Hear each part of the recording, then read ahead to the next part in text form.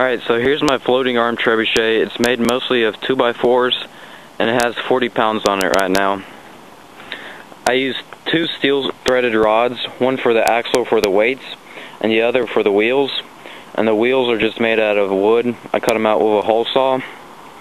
There's one wheel and there's 2 wheels right there. And here's my hook. I just bent it out of a headless nail into about a 45-degree angle. And I'll launch it here in a second.